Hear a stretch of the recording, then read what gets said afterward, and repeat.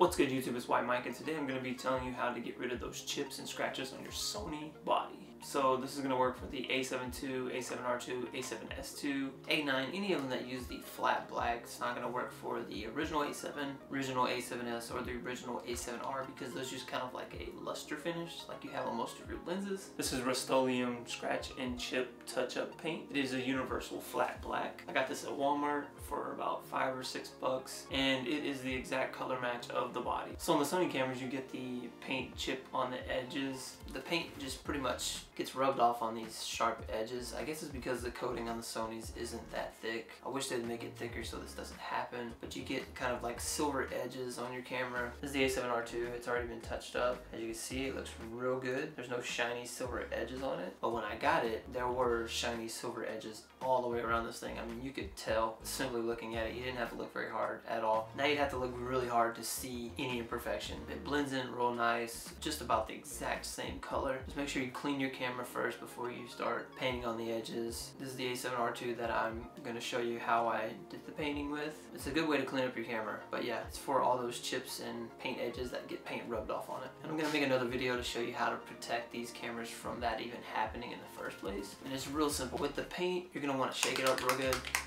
All you're going to need is a paper towel and maybe some white printer paper or any type of paper or cardboard or something. Once you take this out on the brush, you're going to rub it up against the sides to get a lot of the paint off. Rub it on a sheet of paper, get most of the paint off. You don't want a lot of paint on this brush, otherwise it's going to drip. You just want to lightly touch the edges with the brush, get a little bit of paint on there, and then the paper towel, you're just going to rub off any excess or anything that kind of goes where it shouldn't. It's a cheap fix to make your camera look really nice and brand new. But yeah, just as a disclaimer, I am not responsible for anything that happens to your camera from following these steps or looking at this video. You are going to paint on your camera at your own risk. So don't mess up your camera and drip paint all over it and then say that I messed up your camera, because I'm not responsible for that. You are. So at your own discretion, don't try this if you don't want to. Yeah, it's really easy to do.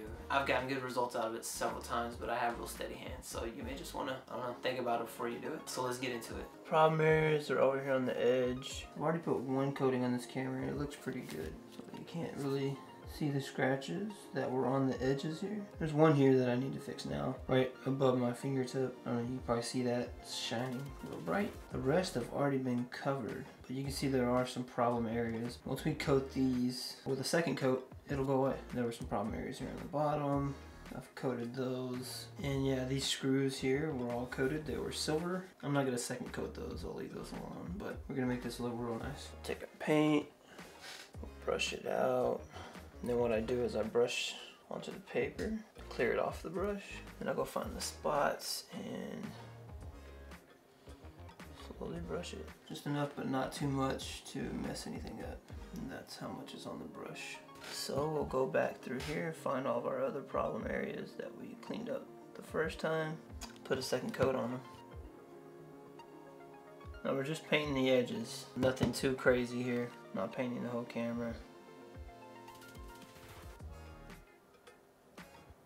Also be careful not to touch where you just painted. That could really mess it up for you. Now if you need more paint, you can grab some of it off of the paper. Now if it looks like you got too much on there, just take a paper towel, kind of wipe it away.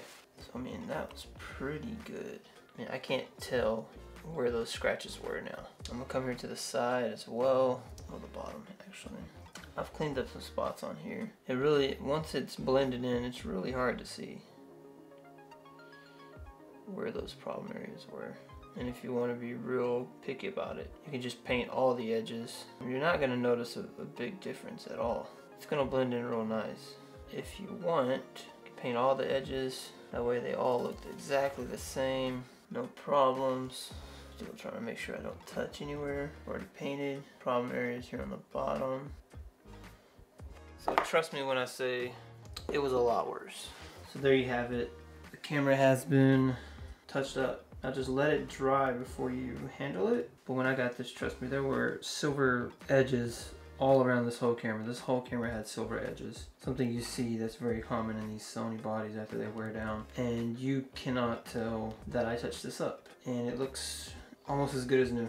Again, that's the Rust-Oleum scratch and chip repair U5000C universal flat black. And again, that works for the A7ii, A7R2, A7S2, A9, any of the newer bodies that use the flat black cover. So hopefully this has helped someone. Hopefully that was helpful and you got some information out of that. So let me know if you're going to do this to your camera. If you have a different solution for these scratches, I don't think Sony fixes it themselves. I think this is a good method. But yeah, just let me know how it goes in the comments below.